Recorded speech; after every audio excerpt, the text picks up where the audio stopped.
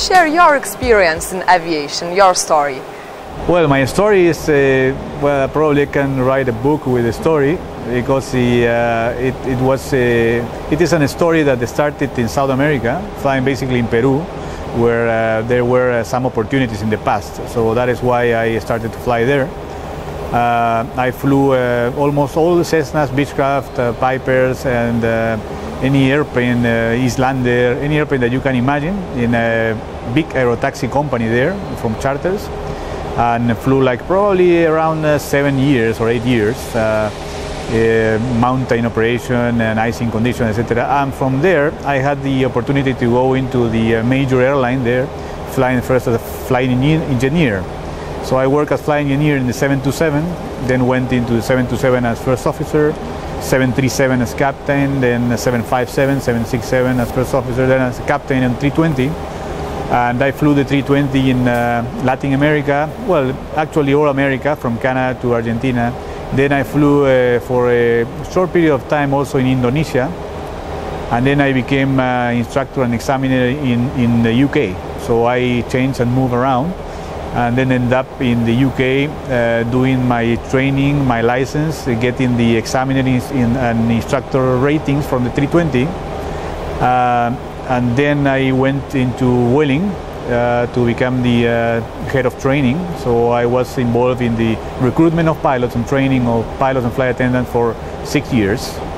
And then I came to this company, which is Volotea. In all that period, I helped to develop 4 new projects. And my hobby was to get some ratings and studies. So in the same time, I was studying at the university and got a degree and 3 master's degree, and I'm now involved in a doctoral process also. So yeah, I always involved in aviation and in management. Yes. What would be your advice for a person looking for a job? Because we see this your very successful, unbelievable career. What would you advise for the young pilots? Well, if you don't have a type rating, I would advise them to look for the website of Baltica, which is something very useful for pilots, because you can get a lot of information on the type ratings, line training, and everything that you can get, which is something completely new for Spain. It gives you a door, an open door to and a broad opportunity of things out of Spain that do not exist now. So my advice will be just to contact your organization, which I think is one of the most professional I have seen, and look for advice on the future possibilities. I know that your organization has many contacts that can help, even myself in the south of Europe and some other pilots with experience around the world. So I think that could be a good move for a young pilot to get a good advice. If he wants to get a job, I think it's important to get the right type rating. It is very expensive, everything now, unfortunately, for pilots. So you have to be careful on where you invest your money and what type of airplane you invest your money. So you need to get the right and the correct advice, not just going, to the forums and internet, because there are many information that is not good. You have to go to the right persons. So that will be my advice. If you manage to get in the interview, job interview, how to succeed there? Well, it is not a straight answer, because it will depend on the airline you are applying to. For example, in Spain, we normally do a list of exams, all the airlines, like for instance psychometric and aviation knowledge, etc. Some of the airlines, like Vueling and Volotea, you need to go through a screening in a simulator. And some of them are only interview process, like for instance Singapore Airlines, that we see a big airline, they only do an interview and they put you into a simulator, or that was some time ago, but that was the process you had to go. So it depends on the airline. If you go to Emirates, I know that it's like 3 days, very complex process, so you have to be prepared for that. So my advice will be to ask people who have been through that airline, a specific airline. First, ask the airline to see if they can provide you with the information. You are going to take this and this exam, so at least you know and you can prepare yourself. And if you cannot get this information, at least try to contact pilots that have been through the process and ask them about what to be what should you prepare for the interview, no? But in general, my advice will be to be prepared for everything. That means study all the time, not only when you are going to do an interview. A pilot should study always, so that way you will be prepared. You need to have a standard level of English. If you don't have at least a standard level of English, don't go. Just prepare yourself first and then go and take the interview. Never go to an interview if you are not prepared, because that's an opportunity that maybe will be closed for the next time, no?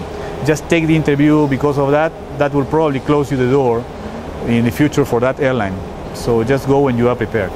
From your work, 6 years in Vueling in hiring, do you remember at least one case when personality paid a lot, and you chose the person maybe with the same skills and English level, but with personality issues?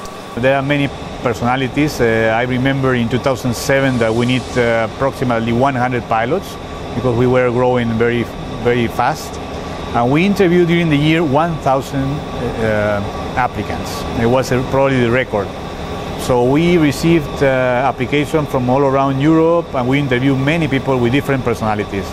And of course, sometimes you see some personalities which are, you say, okay, well, this personality is pretty good for us. The problem is that you need to be good in all the stages of the interview process, of the application process, because it's not good if you only have a good personality, but at the same time your English is low, or your aviation skills are not good, or your knowledge is not correct. You have to be, I think, standard in everything, instead of being just above standard in some of the things and below standard on the others. And what's the standard for the personality? Well, it depends on the airline. We normally do in our airline a kind of a screening process. It's like a survey for the pilots who are in the company that we think are the best pilots for us in terms of attitude and everything. So what we did in the past was to give them a survey.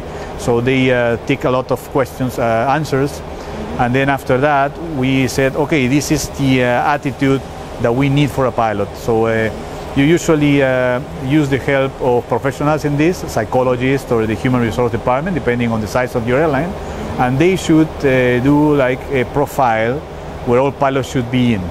So then you go to the pilots and ask them the questions, and there should be between these boundaries of what you think is a standard attitude for you. So there will be airlines, probably in some part of Asia, that you need a more, let's say, military attitude. Airlines where the pilot must do exactly what the airline says, and you have the boundaries very, narrow. And there are some other airlines with more, wider boundaries. So it will depend on the airline. It will depend on the airline. For instance, for a low-cost company, as the one I used to fly for the last years, it is important that you have an attitude of a pilot who wants to help the airline to succeed. So you cannot have a pilot from the old school that just wants to do his job and then go home and that's it. I don't care about the airline. I just want them to pay me this and that. So that type of attitude is not good for low cost. So for a low cost will be an attitude of, okay, what is happening? I will call my boss to tell him, I suggest we change this because we are delaying on those flights. We are having problems with the fuel on this. Why don't we do this on that? So that type of attitude is the one we look for in this type of airlines. Okay, great.